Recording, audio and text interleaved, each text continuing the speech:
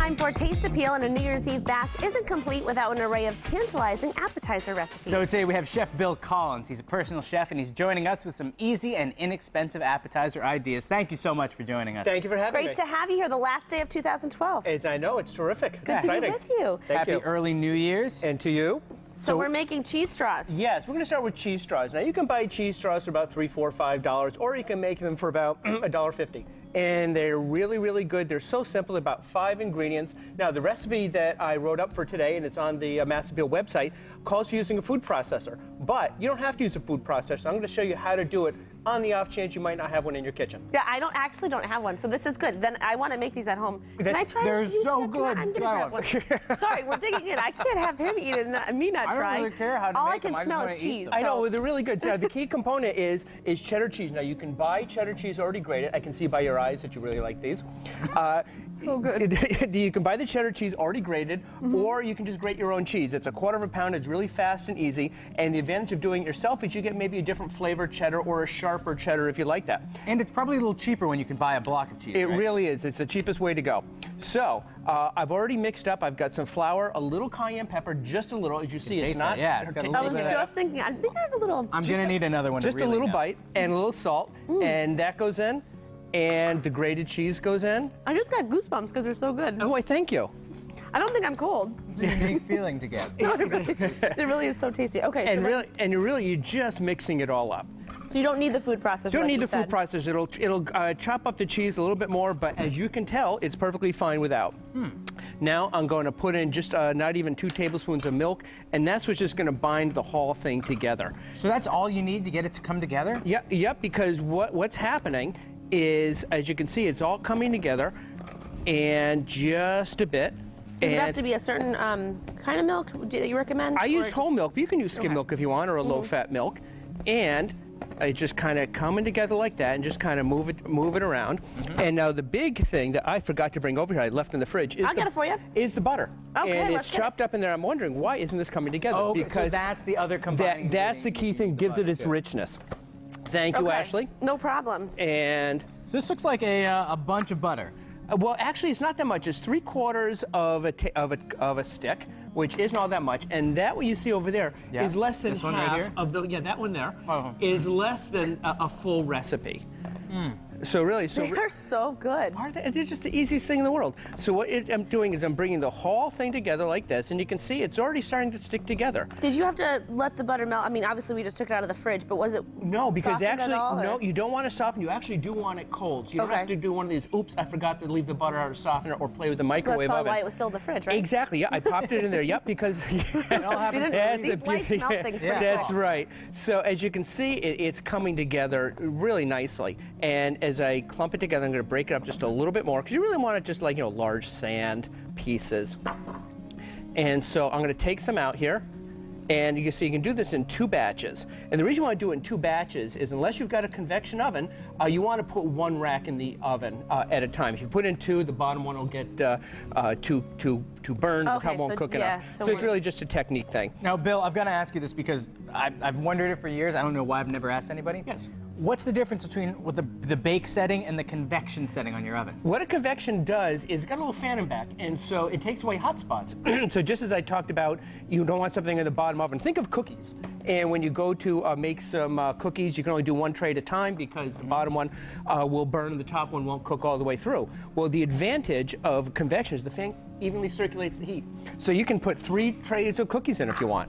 And so if you're doing something like this, for New Year's, you can put both racks in at once. So if I'm making 1 item, I can just keep it on regular bake. If I'm making multiples, I should throw it on convection? Well, convection is going to go faster for you anyway. And so I always use convection at home, or if a client has convection, absolutely. And a lot of people have it, they're afraid of it because they don't know how to use it. Huh, did not know that. So now, I'm rolling this out now, because the beauty of live television is I should have beat this up a little bit more in there, because the butter's still a little bit big.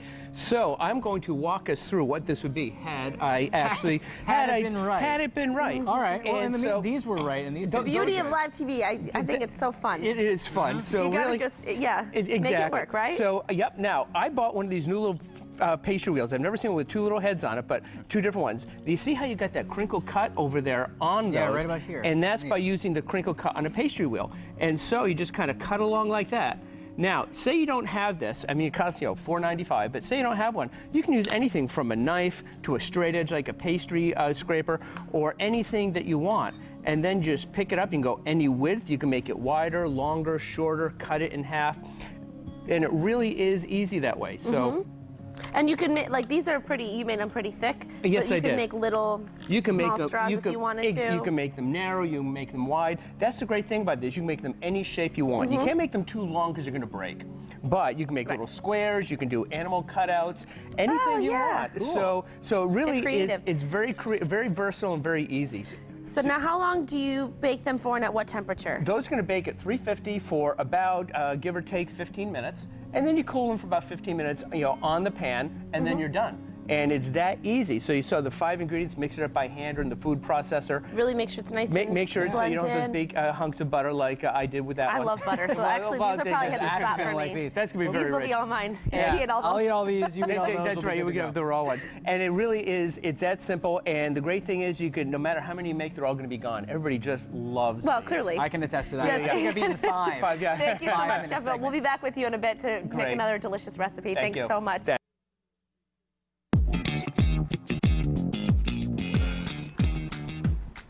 Whether you're entertaining a crowd or simply just ringing in the New Year's with close friends, we have got recipes to offer you that won't break the bank. Chef Bill Collins is a personal chef, and he joins us with some easy, inexpensive appetizer ideas. Always nice to be with you, Chef Bill. Good to have you back. We made these cheese straws earlier, which we over cannot there. stop eating because they're so good. I'll make some more of them. My count's up to 7 now. I've eaten 7 Actually, of it's those. been 8, but I don't want Okay, well, it's been 8. They're that good. So now we're making... We're doing dates stuffed with gorgonzola cheese, goat cheese, and bacon. The bacon's already cooked, and we just start with some dates. You just have those 4 ingredients, and that's it.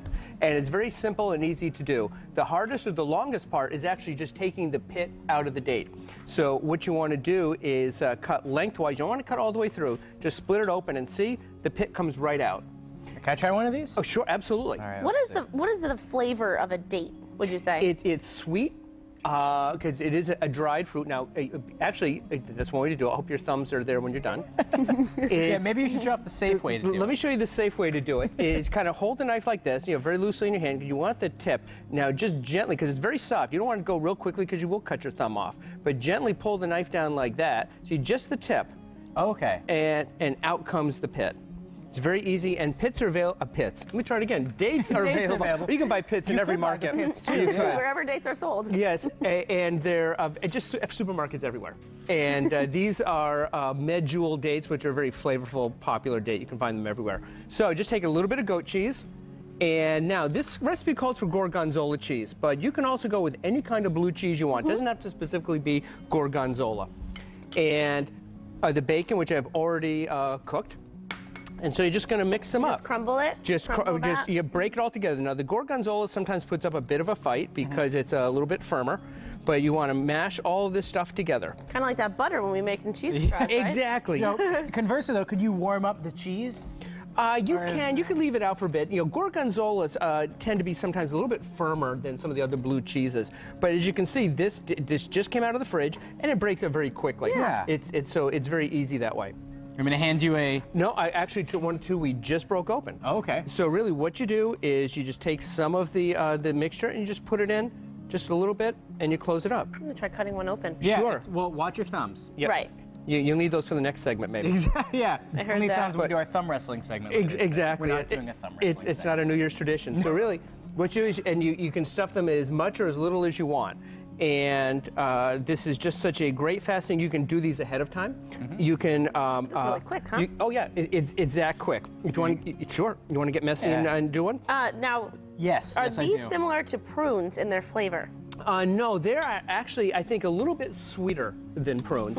And the advantage of these are just the perfect shape, and actually they're a bit denser And so prunes, I think, might just break apart. You can try it with a prune. I think a prune will be very, very popular. And actually, believe it or not, they've changed the name of prunes to now dried plums, because people are scared of prunes, and you know, prunes have a funny connotation. But dried plums, you can find them in recipes all over the place, in cookies and everything. Oh. And those actually would work quite well, but I think they might be a little mushier and fall apart a bit. And the dates are really firm enough to hold up. Even if you leave them in the oven for a few minutes too long, they're very forgiving, because it calls for just 5 minutes in the oven. If you leave them in for 10 minutes because your party's going on, you go, oops, I forgot, they're going to be perfectly fine. Okay. So they last, and also you don't have to eat them screaming hot. If they sit out for a while, that's fine too, because all the flavors have melded together from being in the oven. So about 5 or 10 minutes in the oven at what temperature? 350. Okay. That's universal temperature. 350 is a good, yeah. 350 is kind of when in doubt, 350. When in doubt, 350. And as you can see how easy it is, and you can do these way ahead of time.